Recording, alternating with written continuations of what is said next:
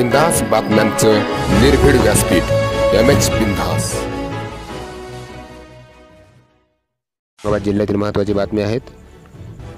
औरंगाबाद जिल्हा ग्रामसेवकांचे सहकारी पतसंस्थेच्या 41व्या वर्षी वार्षिक सर्वसाधारण सभा घेण्यात आली। यावेळी इयत्ता 10वी इयत्ता 12वीच्या गुणवंत बाल्य स्पर्धा परीक्षांमध्ये यश मिळवणारे विद्यार्थी तसेच आदर्श ग्रामसेवक पुरस्कार प्राप्त ग्रामसेवक यांचा हरिभाऊ बागडे अध्यक्ष विधानसभा महाराष्ट्र राज्य यांच्या हस्ते गुणगौरव व सन्मान करण्यात आला।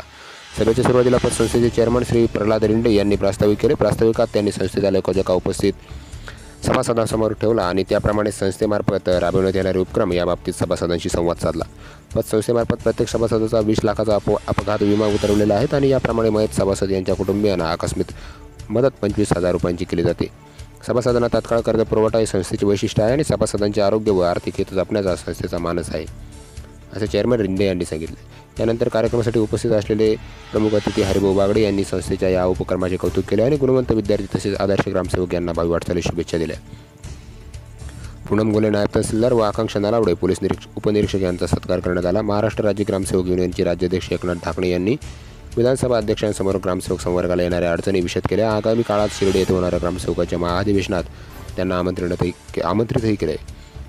यावेळी जिल्हा परिषदेचे अति मुख्य कार्यकारी अधिकारी अशोक सिरसे, उपमुख्य कार्यकारी अधिकारी श्रीमती क्षीरसागर, महाराष्ट्र राज्य ग्रामसेवक युनियनचे माजी राज्याध्यक्ष LGV गायकवाड, महाराष्ट्र राज्य ग्रामसेवक युनियनचे विद्यमान अध्यक्ष एकनाथ ढाकणे, महाराष्ट्र राज्य ग्रामसेवक युनियनचे जिल्हाध्यक्ष रमेश मुळे, जिल्हा परिषद कर्मचारी महासंघाचे BT साळवे, ग्रामसेवक संघटनेचे सचिव पुंडलिक पाटील, ग्रामसेवक संघाचे अध्यक्ष हार्दे, ग्रामसेवक संघाचे सरचिटणीस संभाजी बनकर, संस्थेचे चेअरमन प्रल्हाद रिंडे, सचिव राजू रावते व इतर सर्व संचालक मंडळ उपस्थित होते। एमएच बिंदास करता प्रतिनिधी सोमनाथ पवार, कन्नड, औरंगाबाद।